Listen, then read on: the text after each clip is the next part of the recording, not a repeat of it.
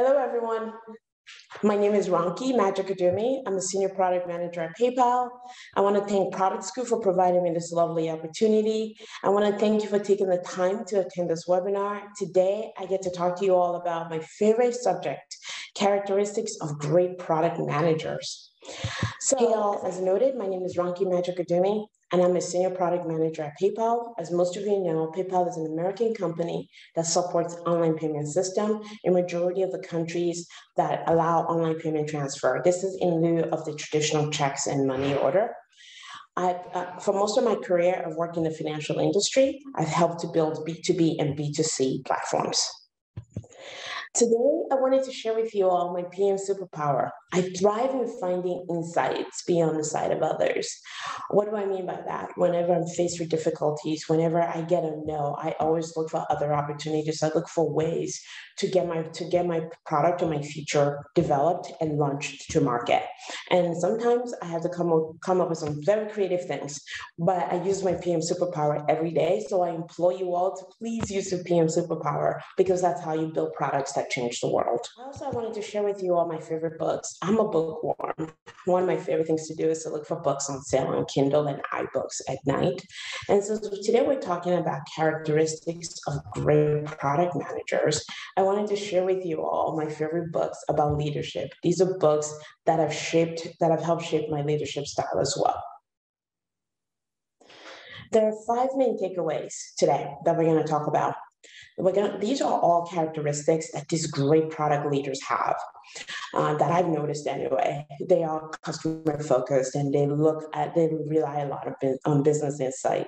They over communicate, and yes, I did put over communicate, and you'll see why. They over communicate strategy and vision. They partner and influence. They are strategic and tactical. They are data-driven and intuition. And these are all the characteristics traits that I believe make them so great at their job. I want to start by saying this. Great product managers build people and products. So what do I mean by when my teammates and I get together and we talk about great product managers that we've worked with, we talk about skill sets that they have. There are 2 things that always stand out right away about them. They build people and they build products. What do I mean by products? They nurture their teams. So they're Scrum teams, they're cross-functional teams. They nurture them, they build a community around them, they invest in them. They make sure that their teams are recognized before they are. And so what happens is when you invest in people and you nurture your teams, you have motivated individuals who are ready, willing, and able to help you bring your product vision to life because they know you care about them. Like great product managers build products. These leaders think from the outside in. They're not complacent. They don't settle for the status quo. They don't build for the segment that they currently have. They constantly think about other segments that could possibly use their platform. So therefore, they build from a platform approach. So even though their organization may not be quite there yet, by the time their organization acquires another company or there's a merger, their platform sometimes they don't need to rebuild them because they've thought ahead. They are strategic. They think from the outside in. That's the other thing that makes these product leaders so great at what they do. Okay. The great product managers that I've worked with, one of the skill sets that they have is they're customer focused and they look at a lot of business insight. So what do I mean by that? They're customer obsessed and they use metrics to define actionable steps. So customer obsessed, for instance, they embody customer first approach for their experiences, for the products and services that they build. The customer needs and wants are always at the center of everything that they do. It's at the center of their discussions with their teams. It's at the center of their discussions with customer-facing teams and non-customer-facing teams. They're always trying to make sure that they are building what is right for the customer. And then, of course, we'll talk about metrics that become definable action steps. For customer obsessed, they're customer obsessed, as I mentioned. So I'm customer obsessed as well, but the way I traverse is a little different. Pre-COVID, when I worked for another organization, I would invite customers in our local city where we worked, I would invite them to the office. I would take them around so that they can see our building, so that they can see our offices and how we all work together. I would then bring them into a conference room and I would bring lunch in. And in the conference room would be my PMM, partner would be my tech lead, would be my design lead, along with the engineers. I would then bring our platform up on the screen, and then we would have lunch, and I would keep the conversation light and breezy. And I would just kind of talk through and ask them, why did it pick us? Of all the, they were looking at us, and they were looking at all our competitors, but why did it pick us? What was so unique about us? And then I would ask them, how many people in their office use our platform? And why did they use it? What jobs are they trying to do? I would also ask them, what tools do they use? And why do they use those tools? And then I would ask them, what features do they use? What features in our platform do they use and not use, and why? And then I would also ask them, if we could add 5 features, what would those 5 features be? And how would it change the way they work? I love having this customer, this day in the life customer visits, because it changes the customer. The customer becomes transformed, aligned, and inspired. They feel heard. They realize, they feel heard. They walk away going, oh my God, that company really cares about what I think. And for the engineering team and my cross-functional team, well, it changes them as well, because now they have empathy, because they understand the stresses that a customer faces. So even though you're working from home, I implore you, if you can do a day in the life, even if you do it via Zoom, it is so important, because it brings your cross-functional teams right into the room with the customer. It gets them to see what their pain points are. It gets them what they're trying to do. Metrics become definable action steps. The way I traverse it is I always pay attention to metrics. I believe that metrics help to tell the full story of my product. So there are 2 in particular that I always look for. One is the NPS score.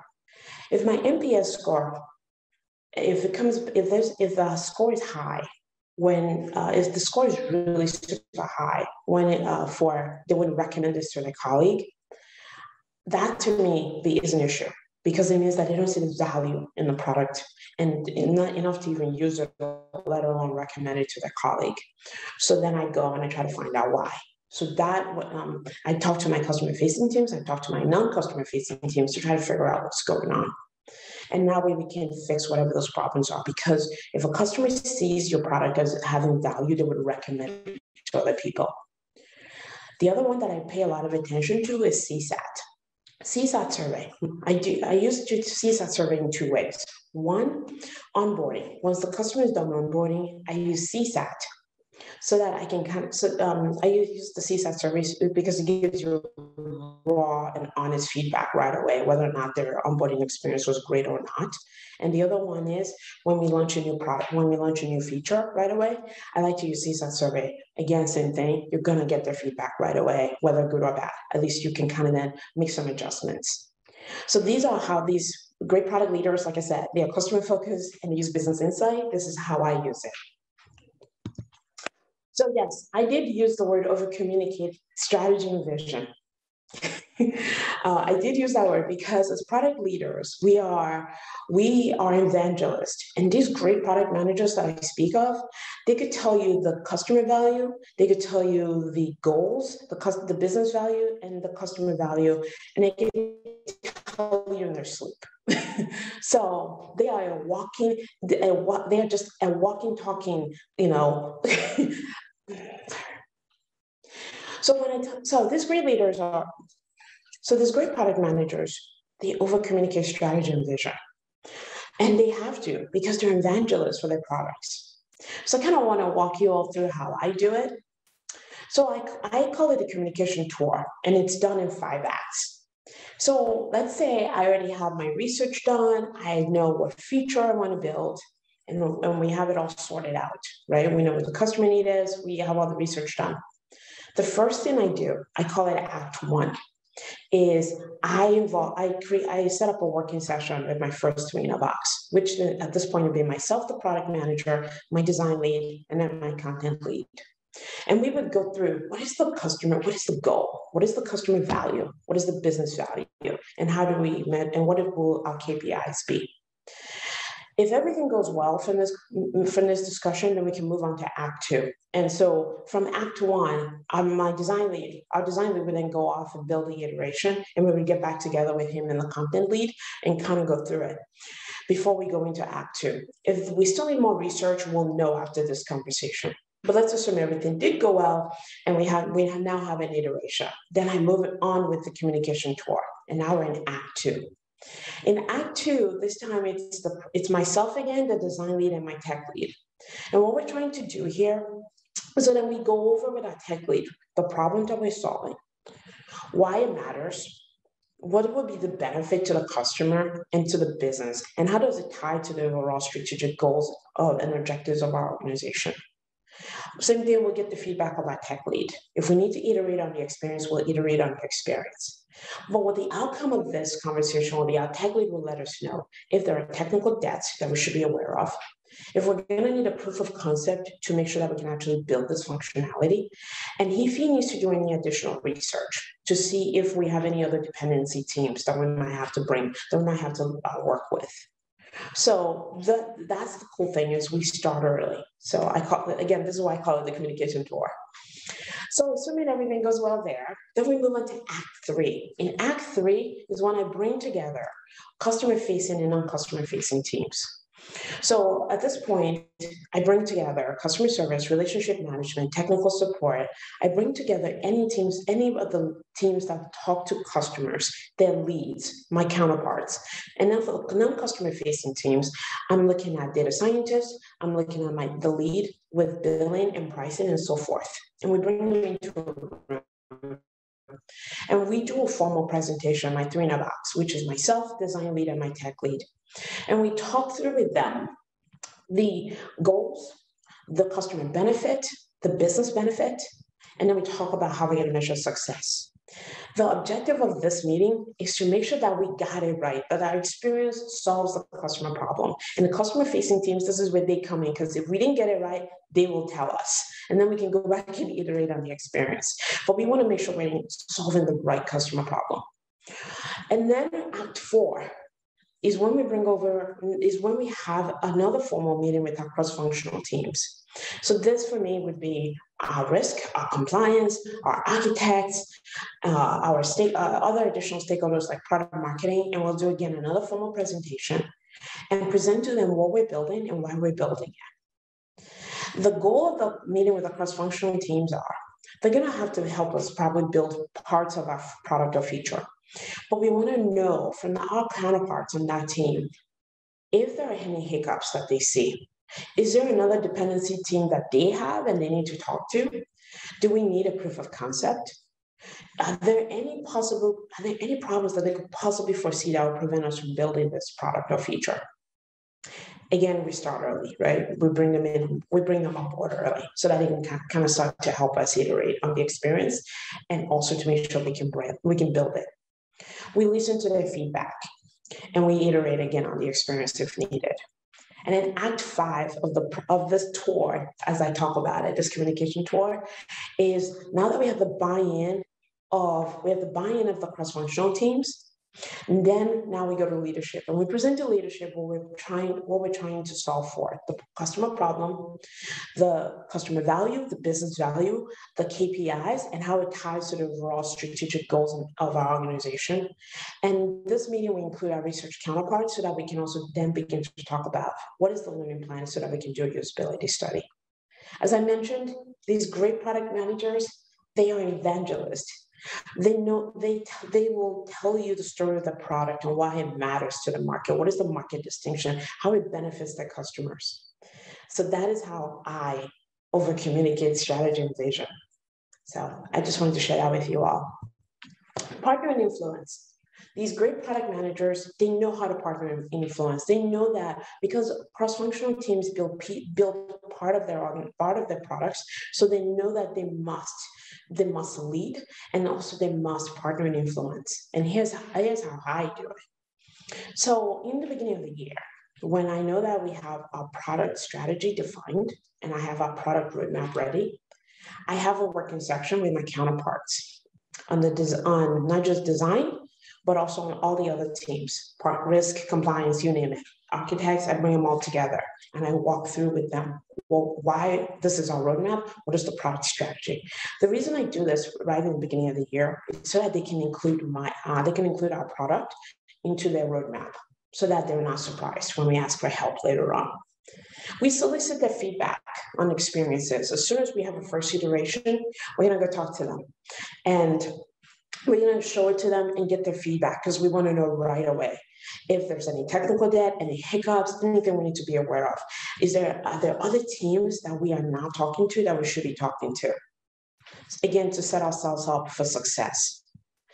Networking, the way I network is a little different. So whenever there's a new member to any of the cross-functional teams, I schedule coffee with them pre-COVID. Since we've been working from home, I schedule virtual lunches with them. So I make sure I get to know my partner teams, because by getting to know them, I know the best way to communicate with them. Is it email? Is it Slack? I know the best times of the day that they're ready for a meeting. Are they taking their kids to school in the morning at 8 o'clock? Is 8:30 better? Is 9 a.m. better?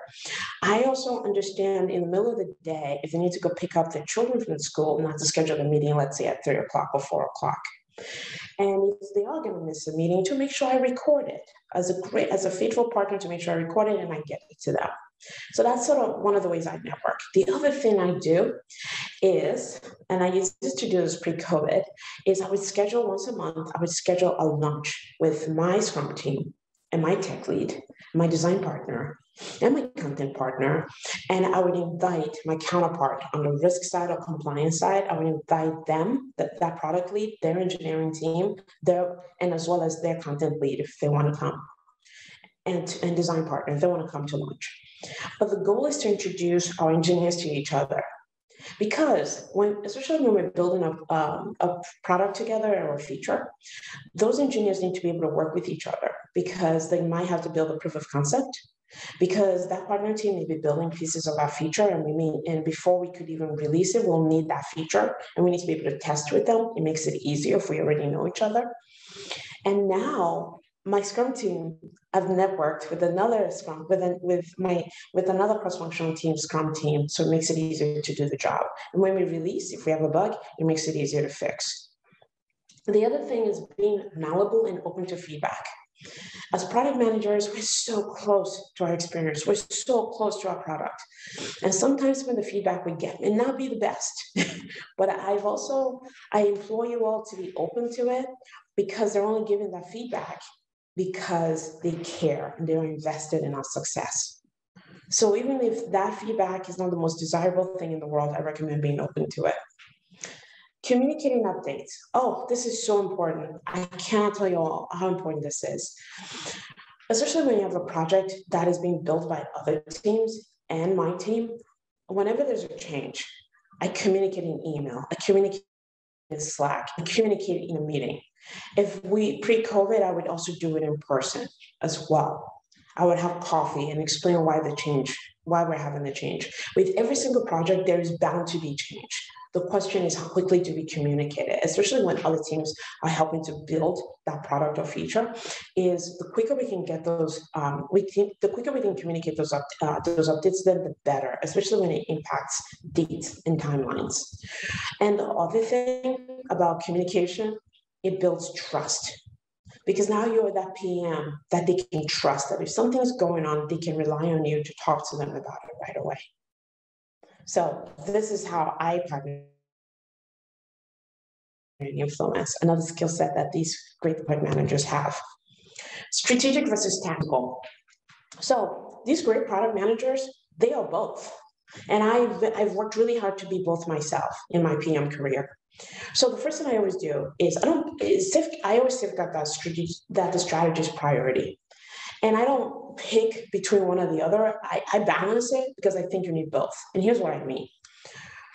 And so when you're building and when you're executing an experience, right? When the different teams, cross-functional, risk, compliance, when they're all building this experience, they're gonna have detailed questions. They're going to call and say, oh, should this happen? What should this do?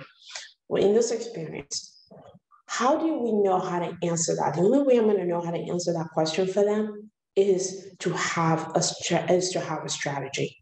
And that's why it's important, right? I mentioned how we have to over communicate our product vision, right? Our and experiences and everything. This is why it's important, because if we have the buy-in of all the cross-functional team, if we have the buy-in of leadership, then we're all on the same page as to what the strategy is. So then, if we know that, then it makes it easier to answer the tactical questions. So that is how I employ it. I use both. I am strategic and tactical. I don't pick one or the other, because without the strategy, how do you answer the tactical questions? So to me, they kind of feed it. You need both. So that is how I traverse that. Data driven versus intuition. There's great product managers that I speak of. They are data driven. They use data and they use their intuition, and both of them makes them success in their fields. So I'm going to talk to you all about how I do it. I use both data and intuition. That is what makes me, it is strategic, and that's what makes me successful. The data is well defined, right? It's black and white, right? So we know that. And intuition, sometimes you have to use your intuition, especially when we have really complicated problems and someone needs an answer right away. You use your intuition to make those decisions. So I always use data. I rely a lot on data. And when I'm new to an organization, the first thing I do is I go talk to customer-facing teams and non-customer-facing teams so that I can have a historical context for the product.